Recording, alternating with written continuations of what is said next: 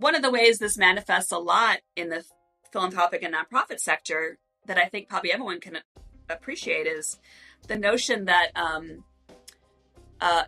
nonprofit overhead is bad, right? The whole notion that like we only want to support organizations where 99 cents of every dollar goes to like help the people they're serving, and only 1% goes for quote unquote overhead or administration. But again, I think to have the greatest impact, and if you're supporting a nonprofit, I mean that's really a business. They're just in a different kind of business, and they need to invest in their own people, talent, retention, strategy, the ability to evaluate themselves, a great board of directors, a good financial management systems, the ability to fundraise, communications, all of that, right? And we know all that costs money.